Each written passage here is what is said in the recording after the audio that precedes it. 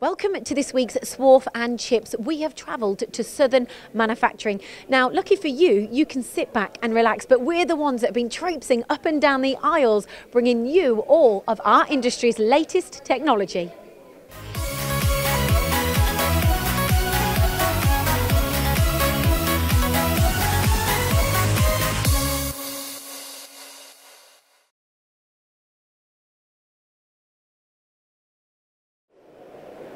I've had my coffee. Now, let's go. Where's Colin? We're on a Dugard side. I want to showcase this machine. You might have seen it before. It's a 1000 XP, but you've slightly upgraded it, and there's a change on the controls as well. So what have you gone and done? We've upgraded it to the Mitsubishi. Right, okay. Yeah, it's got more power on the spindle. Okay. So basically it's just been refined a little bit more. But having the Mitsubishi controls, what does that mean how are things changing? You know, pulses, block, things like that? Yeah, I mean, it's got 67 million pulses per rev, on the encoder. Right, that's quite a few then. So if we've got that many pulses, what's that mean? Well, it just means that, in layman's terms, it's just more accurate, better surface finish because, and then the block, let me get that right, 8,192. So processing a lot quicker? Yes, yeah, it's a hell of a lot faster. Right. So you've got a 32 gig SD card. Yep. Okay, so straight out of the box. Right. And there's a 32 gig server on the back, data server. So again, extremely powerful in terms of processing, but also your memory as well. The memory to go with the program speed, so to speak. And the controls themselves, you've got the normal keypads and things there, but touchscreen and... Yeah, the Mitsubishi is touchscreen as well as buttons. Take your pick, whichever one you want to use. Okay. So yeah, it's advanced on other controls, so to speak. Okay, yeah, just moving a bit forward for that. So in terms of, you've got all that, the block and pulse and things like that. In terms of like actually manufacturing components, cycle time, what does that mean to an engineer? Well, obviously, if you've got that much look ahead, it's basically time saving on running jobs. Right. So you had an example, someone was running the part previously, about 27 minutes? 27 minutes, yeah. And then it went down to, I think, 23 minutes. Right, okay. So that, it doesn't sound, it's about 4 minutes by my simple maths, but if you're doing lots and lots of parts, big change. Yeah. Excellent. So the longer running, obviously the bigger saving that you will get. Absolutely. So. Rob, that's absolutely fantastic. Little showcase of the 1000 XP with the Mitsubishi controls. Wow, 67 million, that's super fast. Right, okay, let's have a look at this because I've got a chance now for you to get involved in our cycle time challenge. Now, this part here was made by DKW Engineering and on a Star slider machine SR20J, and it's got a bar feed on it too. Now, it's a toughie of material, we're talking about 316 stainless, it's an aerospace part. Now, Star have actually helped to make a special collet using EDM to hold this part on the sub-spindle for the second operation. Like I say, it's a tough material. They're going to then chamfer and deburr it. Now, all I want you to do is guess how long did it take to make this part on the Star slider machine. Put all your guesses in the comments box below to win a Swarf and Chips goodie bag. Now, let's go find Joe. So I'm here with Matt White of ITC. And Matt, we're going to be talking about a couple of new products here. This new Whittier face mill, tell us about it. This is the VSM 890. It's a 12mm edge length insert. Now with shoulder mills, they went from 2 edges back in the old days with the APKT styles. Then they went to 2 edge double-sided. We're now at 4 edge double-sided, so 8 edges per insert possible. Is it true 90? It's true 90. All the VSM range are true 90. I think we've had the discussion before where I was sceptical about the true 90. Remember we said how you have to tow the insert out of the back and then in cut it comes back into 90. These seem to be very, very good, and they're giving good sidewall finishes, keeping size really, really good. So I'm happy with them, and I would say true 90 quite happily now. So.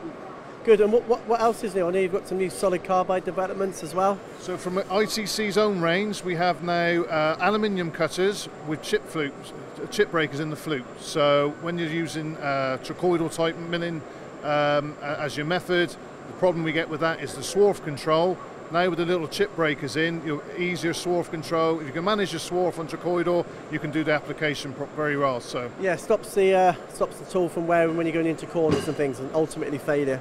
And also, if you're running lights out, swarf becomes an issue. So if you're generating lots of swarf and you're generating lots of long needle swarf, it can bung up your system, it's hard to manage. So if you're keeping it nice and small and compact, more room for the swarf to come away from the job, more room for it to fill up in your swarf bin. So although it's very simple, sometimes it's just the management of the swarf that can control whether you can run the job lights out. So hopefully with these new innovations with chip breakers, I think the next wave will become into your steel and your exotic type tooling as well. Just means using trachoidal milling becomes a method you can use lights out and not worry about the swarf, how you're going to manage it during the evening. So there we have it, 2 new products from ITC.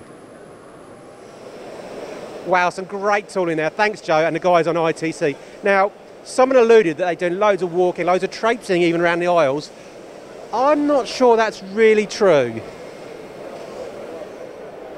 On the ITC Metrology stand, we have a perfect example of automated inspection.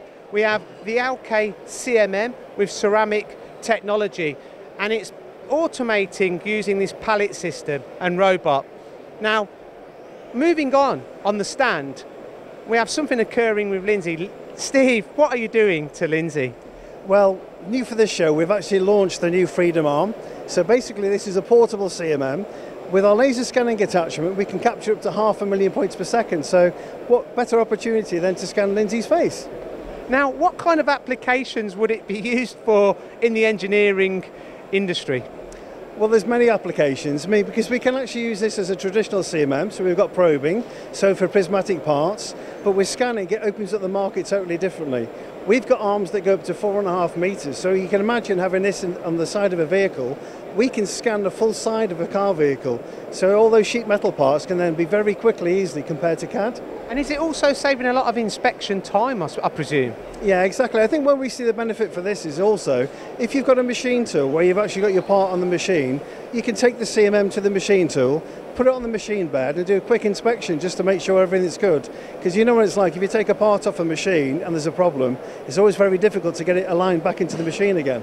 Well, Steve, you've certainly done a good job of Lindsay's face. So there you have it, even more technology on the ITC Metrology stand.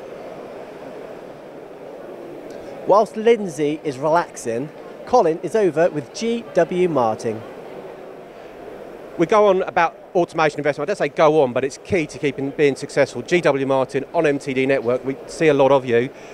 But another story about moving forward, you've already got automation and investing, but you do need more. That's right, yeah, we've invested heavily in automation and new equipment over the last 18 months.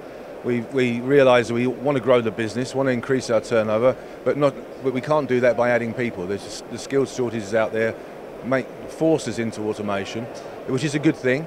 But once you go that route, you start to look at the benefits of it and what you can get out of it, and we've realised it's been a very, very worthwhile investment. When you say automation, I'm thinking, people might think robot arms, but in your case, you've got some CMZs and some Mazaks, but it's not necessarily robot arms, is that right? That's correct. No, we've brought in some gantry loaded machines. So we have a gantry loading the twin spindle, twin turret machine, but we have a bar feeder attached to it too. So what it does, it gives us a flexible machine. You can put up to 65mm bar at one end and rattle parts off as you normally would. Or you can go up to 220mm diameter with the gantry loaded system as well. So you've got a very flexible piece of equipment, fully automated, and we started off 18 months ago without any automation. We've now got 4 machines fully automated with gantry loaded systems. And a great example of how it's helped, this part here, I understand you're making about 18,000 a year. How has having that automation helped you? Yeah, I mean, in round numbers, we make 18,000 roughly of these a year. They're not made roughly, they're made very, made perfectly. But really, I think when we made them before, we were utilising about 80% of one machine's time to do that. It was taking up quite a lot of time because it's all manual labour, manual loading.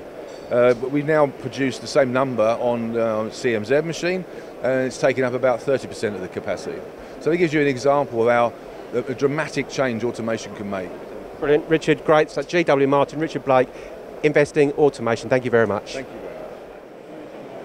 As you can tell, I'm doing all the work. Lindsay's been mooching around. But Lindsay, what have you got there? I have got my bookmark for my Kindle. Oh, she's been using these props. Dreadful gags. Think you're a bit of a joker? You're older than a dinosaur. Not really happy about that. But some great parts here. What are they made on? They are made on Matsuura's HP Jet Fusion, and it's all 3D printed, every single piece. Absolutely, some fantastic technology. Lindsay, quickly, what do you like? What have you seen that you like at the show? You know what I like is we have the luxury to go out to lots of different places, lots of events, but I like seeing the finished product and all of the companies having their part showing the versatility of the technology out there. Okay, part of things I don't like, your gags. Things I do like, loads of automation, new technology, absolutely fantastic. Lindsay, something coming up soon? Yeah, there's a big show coming up soon, so all we want to do is encourage you to go out there, get out there into the industry, see what's going on, and you know, there's maybe a show coming up called MAC at the NEC soon. So, end the show, what do we say, Lindsay? Keep those spindles turning.